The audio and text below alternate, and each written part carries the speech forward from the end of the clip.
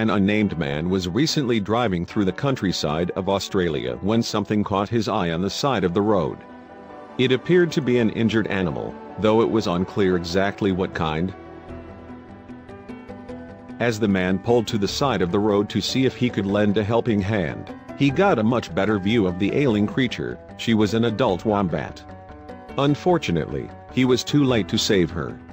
Saddened, he began to walk away, and that's when he noticed that there was something beside her. It was a baby. Gathering the orphan critter into his shirt, he rushed to the closest veterinarian's office. There, the baby was given a name, Digger, and a healthy prognosis. If they hadn't stopped, Digger would have been run over too, or died from stress and cold, said Wild About Wildlife owner, Lisa Milligan, in an interview. What followed Digger's rescue, though, was so special. He was very cold and grazed from the road. I thought he was going to be lucky to survive, Lisa continued. Thankfully, he appeared to be quite the resilient young animal, and he wasn't ready to give up on life. Digger gradually grew stronger and heavier, weighing almost a full pound at just a few months old. Digger has a lot of affection to give. He is a little naughty at times but loves a tummy rub, said Lisa. The best part about his story, though, was yet to come.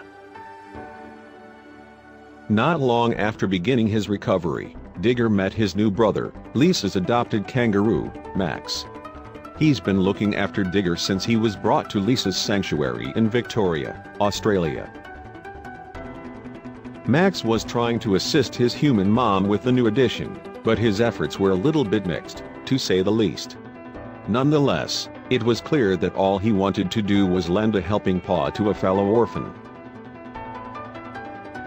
Here, Max helps Digger during bottle time.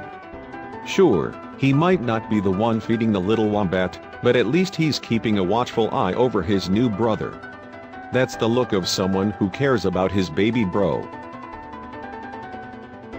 Now, thanks in large part to the concerned Good Samaritan's efforts, as well as the support from Lisa and Max, Digger is a healthy, growing wombat. He really couldn't be any happier.